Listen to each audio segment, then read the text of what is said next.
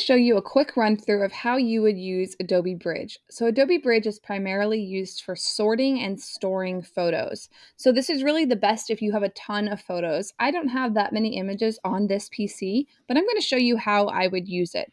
So first you want to go to the area where you find your photos. Usually this is the default screen for Adobe Bridge where you start off.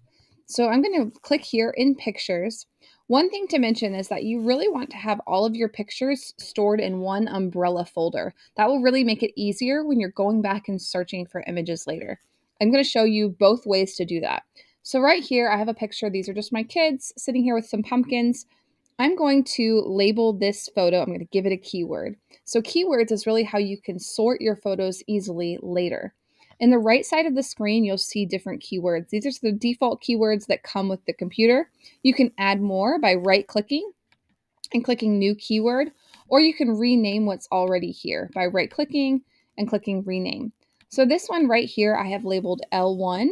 I'm going to assign this pumpkin picture the L1 keyword just by checking the box. And I'm also, just for fun, going to give it a birthday keyword tag as well. Now, to see more photos, because again, I don't have that many stored on this PC, I'm going to go under my camera roll, and these are just random different still shots from the YouTube videos. So I'm going to select one of them, and I will give that one a keyword of L1, give a few of these different keywords of L1, just so I can show you what that will look like. So I think I've selected 3. You can see on here I've got 4 L1, 3 on this screen, and then 1 on the other screen, and then some other things that I've randomly assigned in the past. So on the left side, if you're not seeing this, it's under Filter. So it usually is under Collections for default. If you click over Filter, you can see the drop-down for keywords.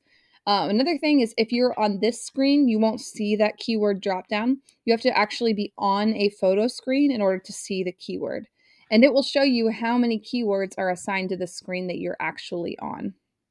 So now, if I want to see everything that has the L1 tag, I'm going to check that box and it will show me everything with that tag.